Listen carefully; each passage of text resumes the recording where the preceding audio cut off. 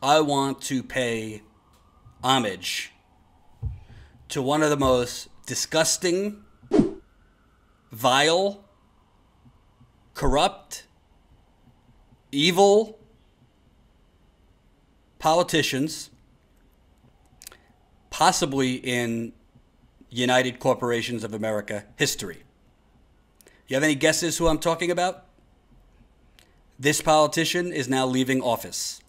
So I would like to pay homage to his disgraceful legacy, to his disgraceful treatment of the downtrodden, to his disgraceful indifference to suffering.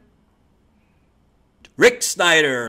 But Rick Snyder deserves all that I am about to give him.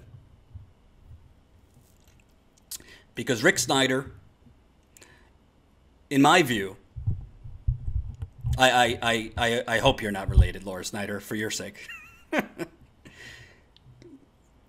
going to show you a clip to start this off. To begin, I'd like to address the people of Flint. Your families face a crisis you did not create and could not have prevented. I want to speak directly, honestly, and sincerely to let you know we are praying for you, we are working hard for you, and we are absolutely committed to taking the right steps to effectively solve this crisis. To you, the people of Flint, I say tonight, as I have before, I am sorry and I will fix it. That's why today I made an official request of the legislature to fund a series of immediate actions to provide everyone in Flint clean water and care for Flint's children. In addition to the $9 million supplemental appropriation for Flint made in October 2015, the request today is for $28 million with $22 million from the general fund. It includes additional bottled water, filters, replacement filters for anyone that needs these resources, assistance to the city of Flint to help with utility-related issues, testing and replacing fixtures in schools, daycare facilities, and other high-risk locations, treatment of children with high lead levels, including diagnostic testing, nurse visits, nutritional counseling, and environmental assessments. Services will be available for the treatment of potential behavioral health issues such as ADHD for those who have had or could have had elevated blood lead levels. We'll also work with local primary care providers and hospitals to educate the community about toxic stress and how to identify developmental delays. Support for children and adolescent health centers and additional support for children's healthcare access. An infrastructure integrity study for pipes and connections using outside independent experts. An important note, this will not be the last budget request for Flint. Additional resources will be needed for water-related needs, health-related needs, educational needs, economic development needs, and more. I'll fix it. I'll fix it. And by the way, in that clip, he also says, the buck stops with me. Do you know when that clip was, folks? It was in 2016. Do you know that on April 25th, 2019, it will be 5 years since the people of Flint had clean water?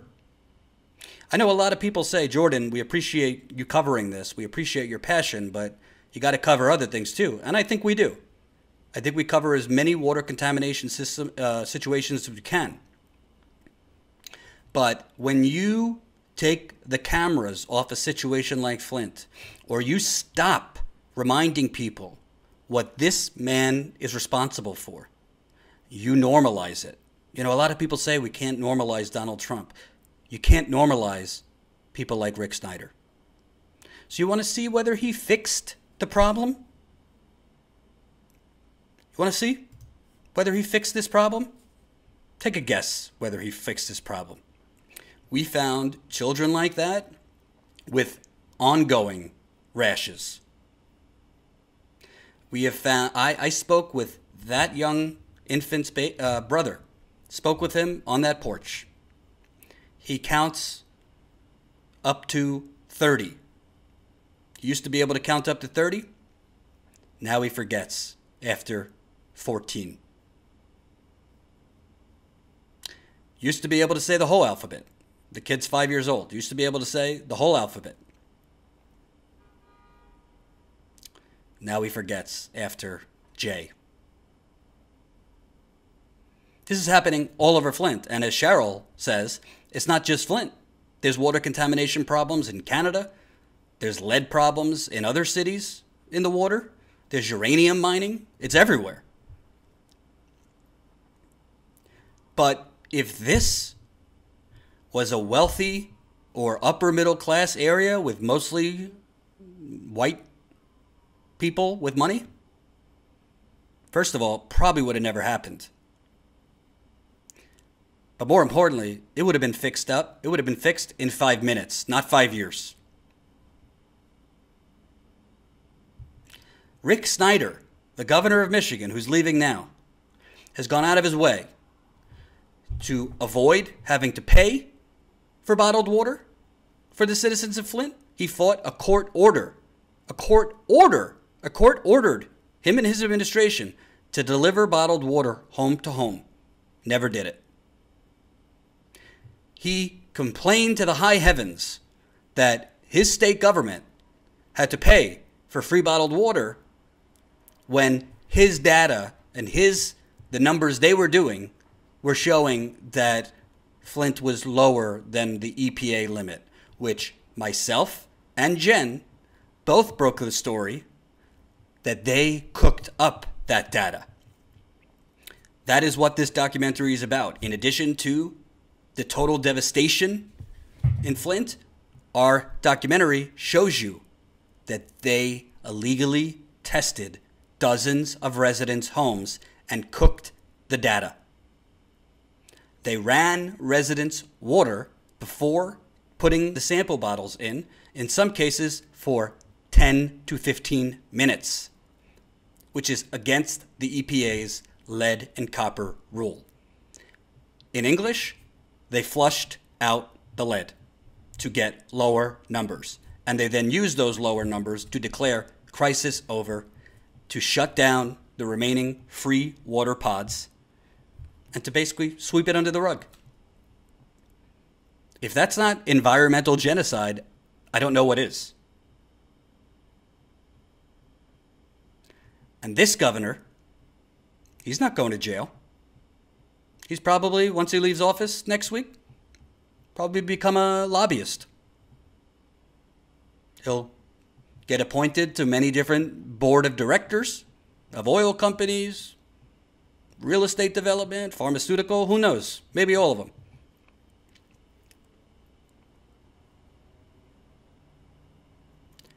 This man was the chief executive of the state of Michigan for 8 years. He was the chief executive when decisions were being made to switch Flint to the Flint River in order to privatize. He was the chief executive that when tens of thousands of Flint residents were complaining of hair loss, rashes, nosebleeds, cognitive problems, behavioral problems in the kids, he instructed his state officials to pretend it was all in their heads. And for 18 months, do you know how much damage was done in those 18 months that they pretended that there was no problem? There was no problem in the water? Do you know how much more damage happened in those 18 months where they continued to let those kids and let those immune system compromised adults drink that water? He is someone who has murdered people. There are people who have died from Legionella in Flint. And there are also, they don't do this data, but there are people who got cancer early in life with no family history. No family history. Every time we went to a neighborhood and we knocked on doors, if somebody wouldn't answer, the next person who answered, we'd ask, do you know if anyone still lives there? Do you know how many times we were told, oh, that person just died? Not like 75-year-old people We're talking like people in their 40s, in their 50s. But there's no register. There's no register in Flint or in the state of Michigan that are calculating or categorizing how many people are dying of what. Did they have family history? How long did they drink the water? Nothing. We have no idea how many people have died as a result of this, and how many people are essentially the walking dead. Because I have many, many close contacts in Flint that I know a 36-year-old who's got more problems health-wise than anyone I've ever met in my life. I walked in because I left my laptop in her house last time. She looked like she was a ghost. She was so pale, she was having heart palpitations. 37. I said, do you want me to call an ambulance or drive you to the hospital? She said, no, this happens every night. I'm not going to name who, but there's someone I'm very close with, a friend of mine in Flint, 40 years old, can barely get out of bed now.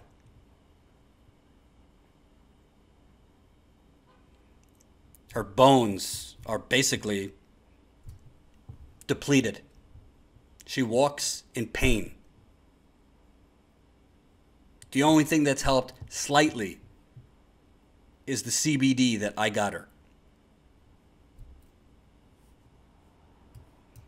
And now, this Mr. Fix-It, who's going to fix it, who, by the way, this Mr. Fix-It, Rick Snyder, has charged the residents of Michigan. If you live in Michigan, pay attention. Has charged the residents of Michigan, has charged the residents of Flint with he and his state officials on trial to almost $30 million. Almost $30 million of criminal defense costs for lawyers.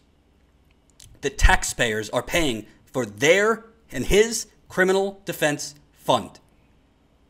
Essentially, those who are poisoned, those who have been left to die, are being forced to pay for his defense lawyers and his administration officials who have been charged. And by the way, why do you think his administration officials aren't turning on him? Why do you think they're not giving up any information about what Snyder knew, what he directed them to do?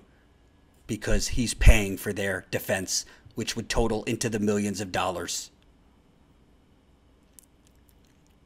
It's like a mob boss not getting ratted out by the people under him. A, they know that mob boss will go after their family, but B, that mob boss is paying for their lawyers.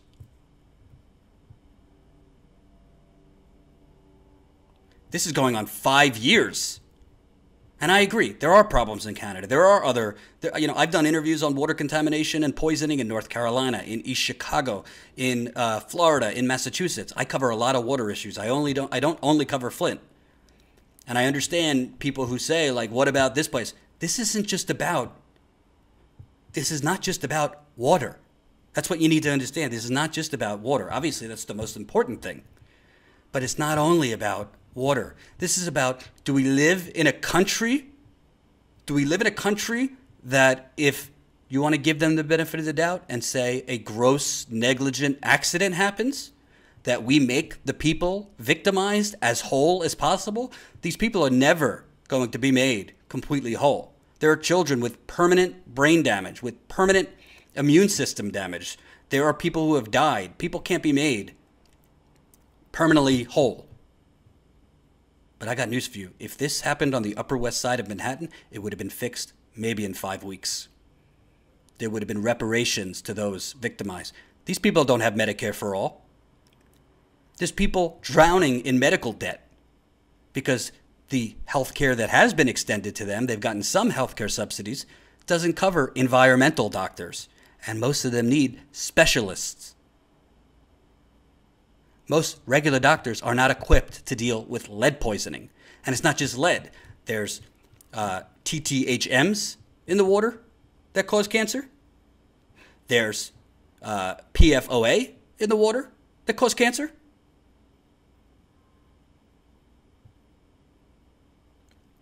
Bacteria in the water? But the media, asleep at the switch, covering Trump 24/7, they don't give a damn. And now, this governor, he won't respond to congressional requests for Flint water documents. Governor Rick Snyder still isn't commenting on a congressional request for additional Flint water crisis documents because he never, quote, officially received the request, the spokesperson says. Are you fucking kidding me? Ari Adler, his director of communications, who, by the way, in Michael Moore's documentary, Ari refused to drink a glass of Flint water that Michael Moore handed to him, made the comment in an email to MLive. In addition to the December 19th letter mailed to Snyder, the correspondence from U.S. Congressman Elijah Cummings, who was also sent to the governor in email form and posted online 9 days ago, according to a spokesperson for the congressman. So he's gotten this request for more documents. He is lying. He is trying to run out the clock. He is trying to avoid congressional inquiry because he perjured himself in front of Congress as to when he first knew about the lead issue in Flint. The letter asked Snyder to fully comply with the House Committee on Oversight and Government Reform previous partisan request for documents, a bipartisan request for documents, excuse me. Cummings' letter says he intends to, quote, continue this Flint water investigation in the next Congress and has previously accused Snyder of having refused to provide key documents to the Oversight Committee. Members of the committee previously requested that the governor provide documents without redactions, as well as detailed descriptions of 130 documents withheld for attorney-client privilege. The new request asks for certification signed by Snyder or his attorney stating that a diligent search has been completed of all documents in his possession, custody, or control, which reasonably could contain information sought by the committee. Congressional Republicans closed a year-long investigation into the water crisis in December 2016 after hearing testimony from Snyder, former emergency manager Darnell Earley, blah, blah, blah, blah, blah. So, of course, Republicans weren't going to do anything. But frankly, what did Obama do for Flint? Let's keep it real. What did Obama do for the people of Flint? Nothing. Not a damn thing. Yes, there are class action lawsuits. And trust me, there will be lawsuits against Rick Snyder now that he's becoming a private citizen. This man is obstructing the United States Congress's request for documents. You want to know why he's obstructing the Congress's requests for documents? Because they're incriminating of him and his administration.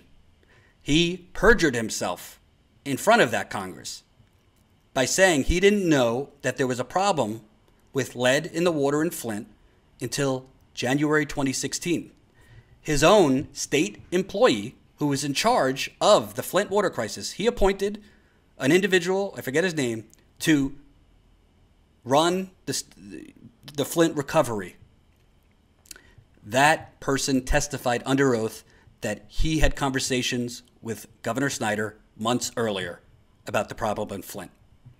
He perjured himself in front of Congress. He lied to the people of Michigan. He lied to the people of Flint. This is not a Democratic or Republican issue. It's not a progressive versus conservative issue. It's not even political. This man is a criminal. He is an accomplice to murder. He needs to be put in jail for the rest of his life.